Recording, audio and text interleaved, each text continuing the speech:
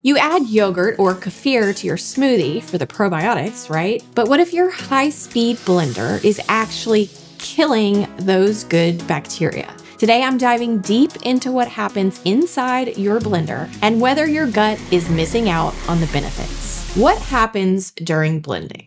High-speed blenders like VITAMIX or BlendTech can reach 20 to 30,000 RPMs. That's revolutions per minute. Think about it. That's a ton of times in 1 minute that your blender blade is spinning around. This generates frictional heat. Temperature can rise above 115 degrees Fahrenheit in just 60 seconds. And shear stress. The blades create intense turbulence near their tips. Without getting into the rest of the physics involved, my big questions here are: 1, does heat from blending kill probiotics? And 2, can mechanical force, shear, break their cell walls? What does the science say? Let's talk about heat first. So we're gonna look at lactic acid bacteria because there's a lot of it in both yogurt and kefir.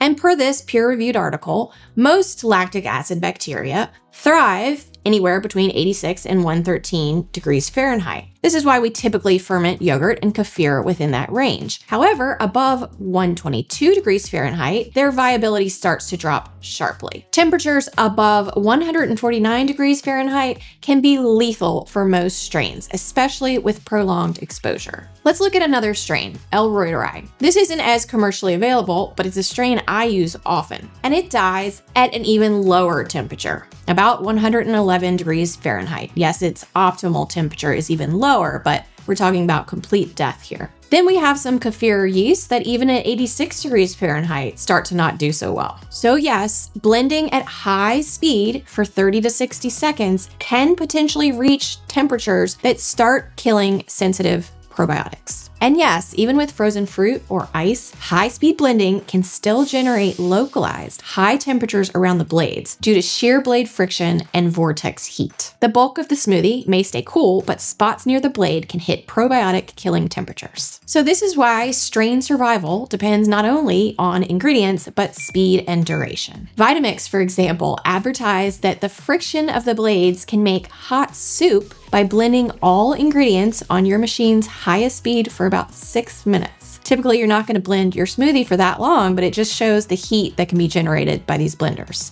But here's a hint. I don't think high-speed blenders are off limits with yogurt or kefir. And per science, like I've mentioned before, the extent of cell injuries depends on heat, but also how long at that heat. I'll get into my recs on how to keep your probiotics safe in a minute, but let's get to my other question. Can shear kill bacteria too? This was the most difficult point for me to prove or disprove because there are simply no direct studies that examine the survival of probiotics in yogurt or kefir after blending in a high-speed home blender like a VITAMIX. However, there is evidence from related processes that show how mechanical forces can rupture bacterial cells. These processes aren't identical to blending, but they share key mechanical forces. So I'm not claiming blending definitely kills probiotics by the blades literally slicing through them, but there's scientific reason to be cautious if you're trying to preserve maximum live cultures. So how are these processes related to blending? This study on atomization, which is basically shear from high pressure spraying, showed probiotic cell damage. And similar local forces happen near blender blades in our home blenders. It's just in a different physical shape. And this study on homogenization looked at 8 probiotic strains and showed shear and shock reduced probiotic survival. And again, blenders don't use pressure in the exact same way, but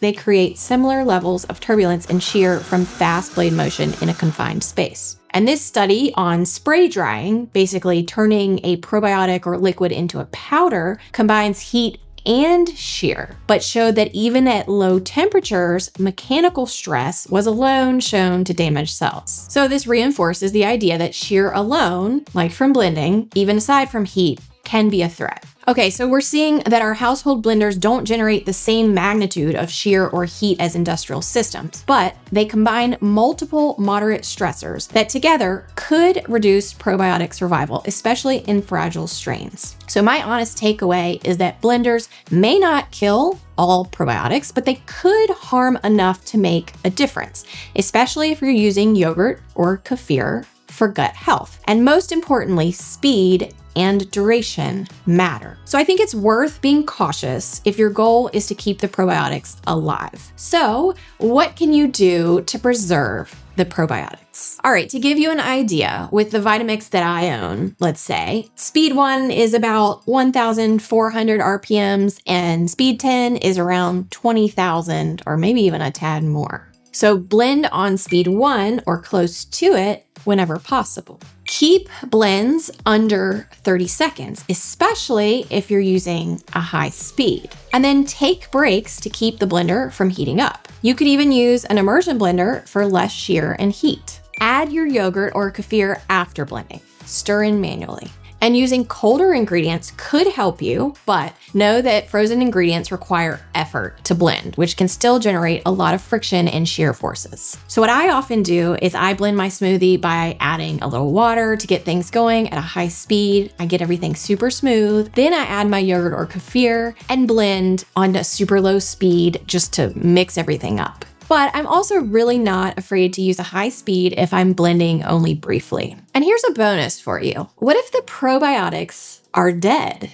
So maybe you blended too high, you killed everything. The good news is even dead probiotics can help. This study, for example, shows that dead probiotics can still benefit us by modulating our immune system and reducing inflammation, even without being alive. But if your goal is to populate your gut microbiome, you need live probiotics. In summary, blending could harm probiotics, especially at high speeds and long durations. To get the full probiotic benefit, treat them gently or stir them in after blending.